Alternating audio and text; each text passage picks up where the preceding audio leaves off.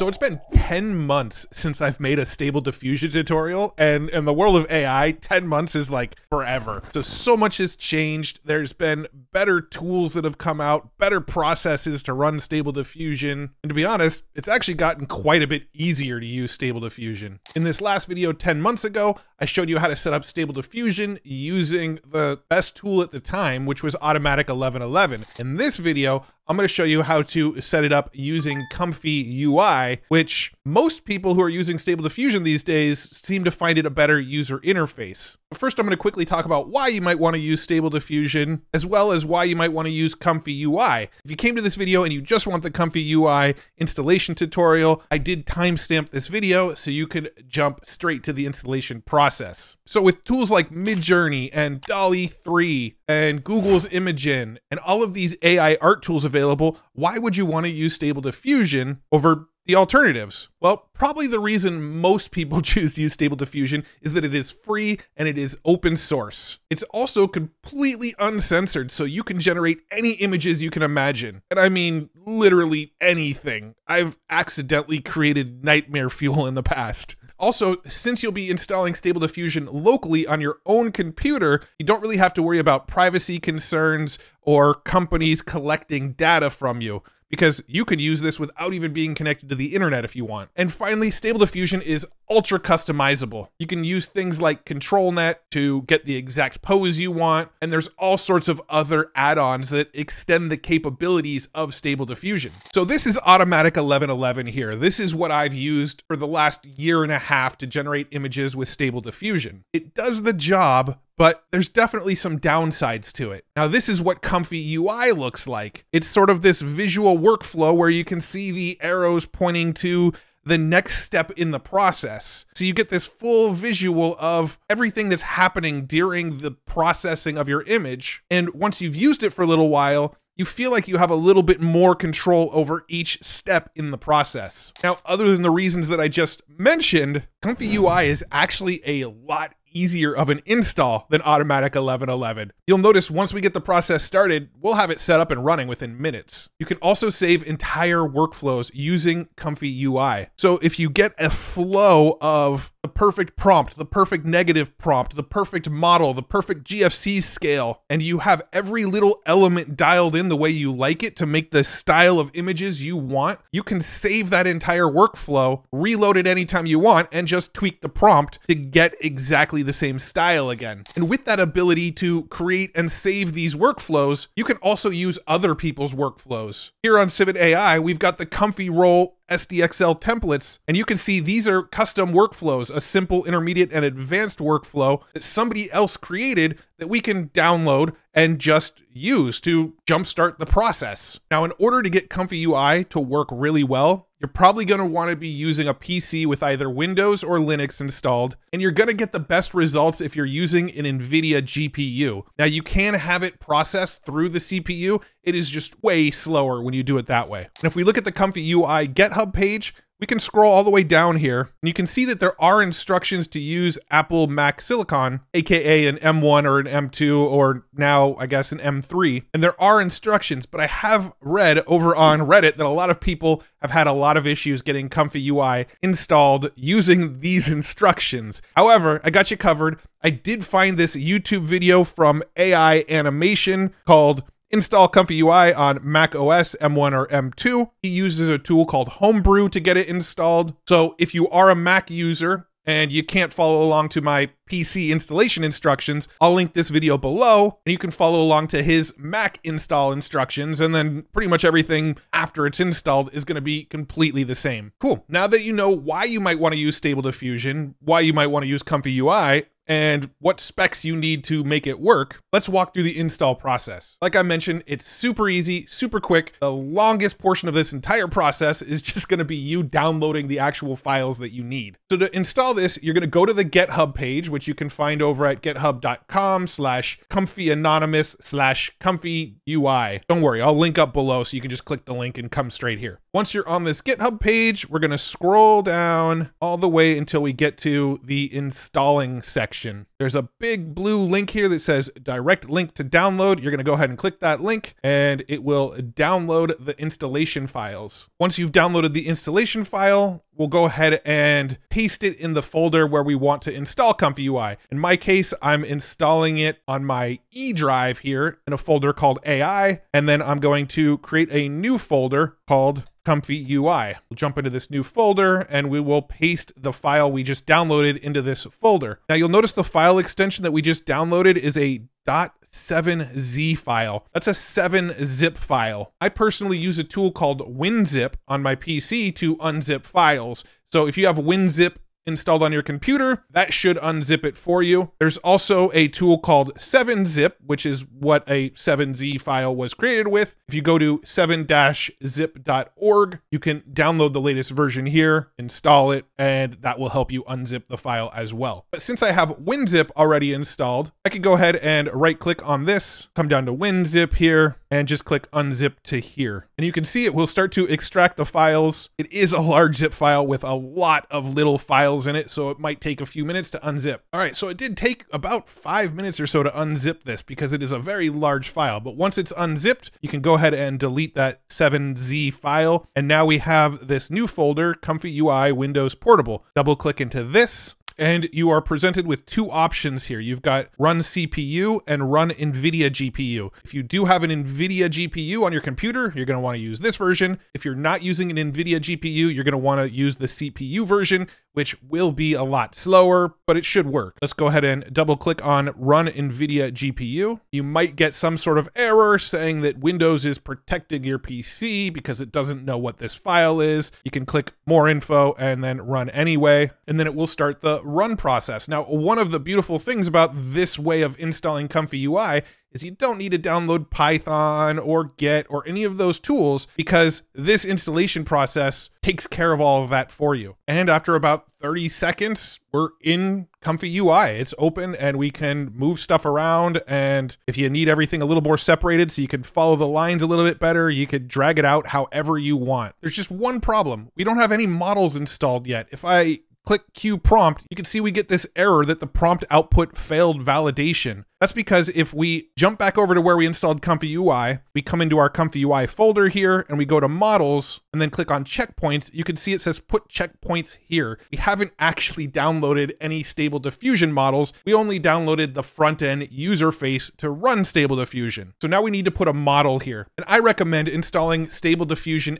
XL. This is, at the time of the recording, the newest and most powerful model available. In order to download Stable Diffusion XL, you're gonna come to this Hugging Face URL up here, which of course I'm going to link in the description so you don't have to remember this or type it all in. You're going to click on Files and Versions and scroll down and download this SDXL base 1.0.safe tensors. Now, it is a 6.94 gigabyte file. Unless you've got ultra fast internet, it could take a little bit to download, but go ahead and download this file by clicking the download button here. You're also going to want to download the SDXL 1.0 Refiner model card. This is part of the SDXL process. And again, I will link the Hugging Face page below. But you're going to click on Files and Versions, scroll down, and we're going to download the SDXL Refiner 1.0.safe tensors. Again, 6.08 gigabytes. You're keeping track, we're up to over 12 gigabytes of file size for our Stable Diffusion checkpoints here. Thirdly, you want to download the SDXL VAE file. I'll link it up below, but go ahead and download this one here, SDXL VAE.safe tensors. Go ahead and download that. I've already downloaded all three. Now I just need to move them to the proper places so that ComfyUI can find them. So we'll start with the SDXL base 1.0.safe tensors that we downloaded. This is our base model. I'm gonna go ahead and cut it from my downloads folder here. Jump back over to where we installed ComfyUI, click into ComfyUI, click into models, click into checkpoints, and we will paste the checkpoint here. All right, let's jump back to our downloads. Now we have our refiner. Let's go ahead and cut the refiner from the downloads folder. Jump back to our checkpoints. Paste this in the same folder here. Cool, so now I've got my base and my refiner both in my models checkpoints folder inside of ComfyUI. Now we've got our VAE file. So let's go ahead and cut this. I'm going to hit back on checkpoints, but down here, we've got a folder for VAE. Let's go ahead and double click into this. You can see it says put VAE here. So we'll go ahead and paste that there. And now we should be ready to run SDXL through ComfyUI. So let's jump back over to our browser where this ComfyUI tab is open, and let's go ahead and refresh it. And you can see down here under checkpoints, we now have SDXL base safe tensors. And if I click to the right, we've also got the refiner, but we're going to go ahead and leave it on SDXL base. So now it's going to load this SDXL base checkpoint here, this top box that says clip text encode. This is our prompt. So the default prompt that's here is beautiful scenery, nature, glass bottle, landscape, purple galaxy bottle. And then this one right here that says clip text encode prompt. This is our negative prompt here. So anything we don't want, text or watermark, is what they've got by default. Down here it says empty latent image. This is where we can set our width and height and our batch size. So if we want it to generate 4 images at a time, we can set the batch size to 4. We just want it to generate 1, we'll keep it at 1. This is basically the starting point for our Stable Diffusion image. We've got our seed here. If you leave this seed and the control after generate at randomize, it will create a new random seed every time you generate. You've got your steps here. I usually like to go between 30 and 40 steps. This is just kind of how long it sort of bakes the image for, I guess. You've got your CFG here. By default, it's set at 8.0. This is sort of how closely it's going to follow the prompt that you gave here. But it does seem that a number between the 7 and 10 range seems to be about that sweet spot. But it is something that you can play around with. For sampler name, we've got Euler, Euler A, and a whole bunch of other samplers that you can play with. I'm going to go ahead and just leave this on the default Euler. You have some alternate schedulers here. These are other things that you can play with and see how they affect your image. And then you've got your denoiser here. I'm going to go ahead and leave this just on the default of 1 for now. And then over here, this is how it's going to save your image. So if I click into this, I can actually change the name. Right now, it's just going to name it ComfyUI. And if I click Q prompt, we can see that it will run through all the processes and then generate an image for me. If I right click on this and click open image, you can see here is the image saved to my computer at 512 by 512. However, there's a way to make ComfyUI even more powerful. You can add more of these nodes and have it do more stuff. Now, the best way, the easiest way to add more nodes is to install this thing called ComfyUI Manager. You can find it at github.com/ well, this URL here. It'll be linked up in the description. We're going to go ahead and right click inside this folder. Click on open in terminal, and then you can see inside of the terminal, it already opened to the exact right path for us. If I right click, it will paste in this get clone that we just copied from our GitHub page. If I hit enter, it will then proceed to install the ComfyUI Manager. I can go ahead and close out of this terminal window here. You can see I now have a ComfyUI Manager folder available inside of my custom nodes folder here. Now, if I jump back over to ComfyUI, come up to my refresh in the top left up here, you can see it now added a manager button that wasn't here before. If I click into this manager button, we have a whole bunch of new options. Most importantly, we have a button to install custom nodes. Now, a node is essentially each little section here, our load checkpoint, our clip text encoders, our empty latent image, our sampler, our decode, and our save image.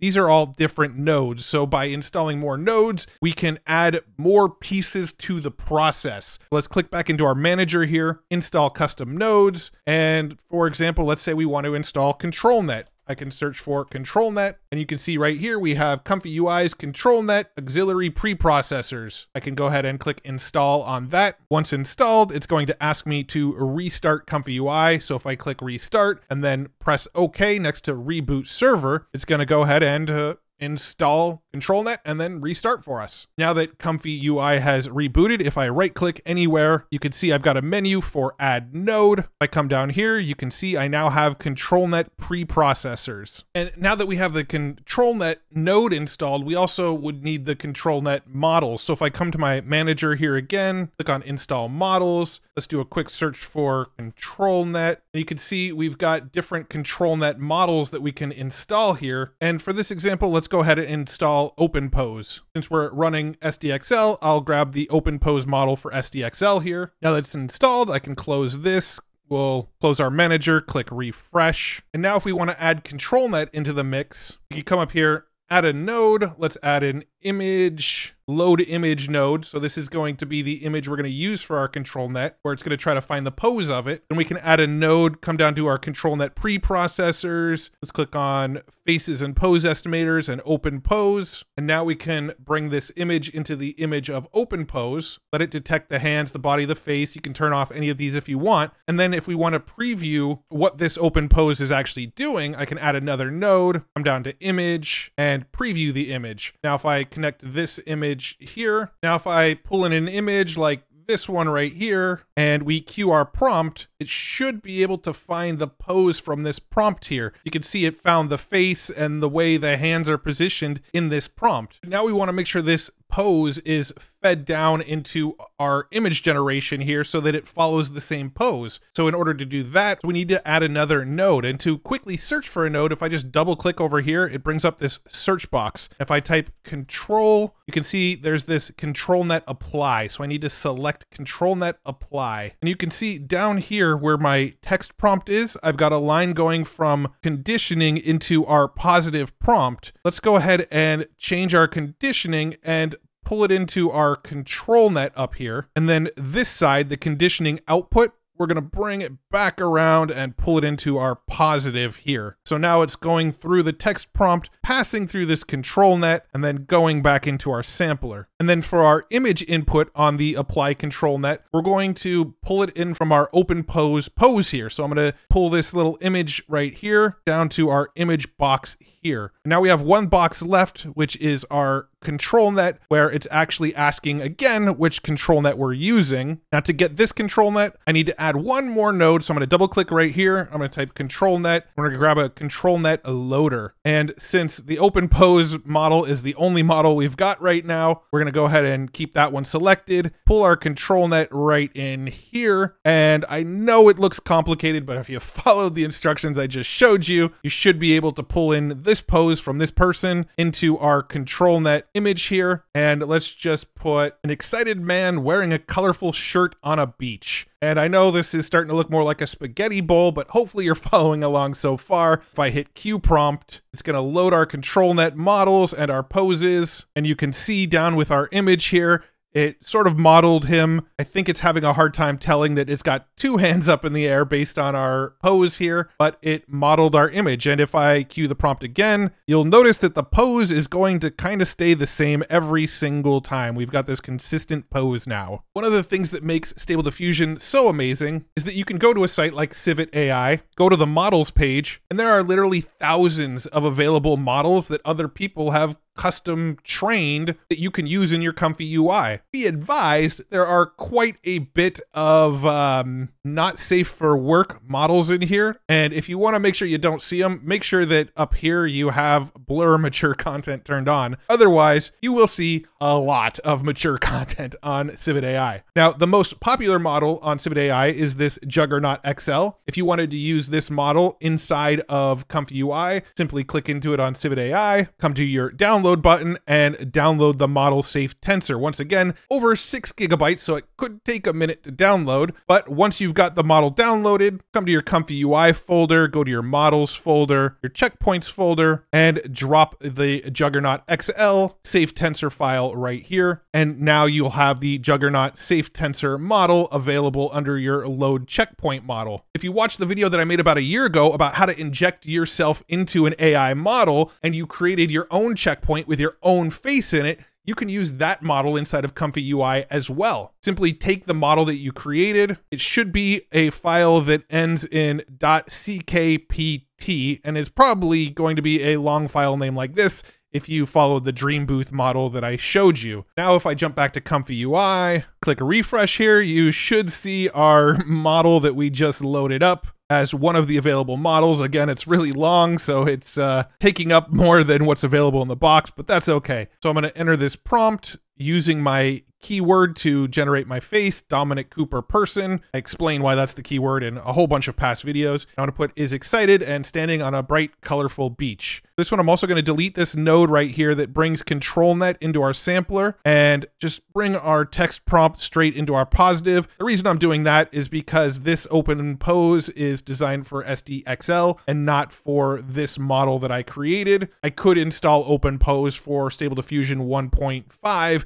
and that would work, but I don't want to get too into the weeds. I just want to show you that our custom model with our own trained faces should work. So let's go ahead and queue prompt, and just like that, it generated an image of me. It sort of ignored the part about standing on a bright, colorful beach. So if I up my CFG scale here a bit, let's throw it at 10. I'm also going to up the steps here to 40, and let's change our sampler to Euler A here. Let's try this one more time. And there we go. There's me standing on a beach. So you can load your own custom models in using that method that I just showed you. And one final thing I want to show off, other people can create workflows and you can literally copy and paste their workflows into your ComfyUI and use them yourself. For example, here's this Comfy Roll SDXL templates. We can download this here and it basically gives us a bunch of JSON files. We've got 2 advanced, 2 intermediate, and 2 simple. And if I jump to ComfyUI and I open the folder where I just downloaded these JSON files, if I want to use one of these templates that this other person built, all I have to do is click on it, drag it and drop it into ComfyUI, and just like that, it brings their entire workflow in. Now, these are red because there's some extra custom nodes that I haven't installed yet that need to be installed, but once you have all the nodes installed, it's as easy as dragging and dropping it in, and then it just works. So there you have it. There's the new way to install Stable Diffusion and get really customized with it and really dial in the control of what you can do. Now, this tutorial was a little more dense than some of my other tutorials. Hopefully you're able to follow along. If you want more ComfyUI tutorials and you want to go even deeper with it, let me know in the comments. I'm happy to make more advanced tutorials in the future. These types of videos don't normally do super well on my channel, but I like having them on my channel so that anybody searching for ComfyUI tutorials can find this in the future. And if you love nerding out about AI as much as I do, make sure you check out futuretools.io. This is the site where I curate all of the coolest AI tools that I come across, as well as all of the latest AI news. And if you just want to know about the most important news of the week and just a handful of the coolest tools that I come across, make sure you join the free newsletter and I will send you just the important stuff to your inbox. It's totally free. You can find it over at futuretools.io. And if you love AI tutorials, you love AI research, you love AI news, make sure you subscribe to this YouTube channel and like this video, and I'll make sure more videos like this show up in your YouTube feed. Thank you so much for tuning in. Hopefully you found this tutorial helpful. Hopefully by the time you see it, it's still relevant and still works. AI moves really fast. But there you have it. There's ComfyUI. I'm having fun learning about it. Hopefully you enjoy it too. And I will see you in the next video.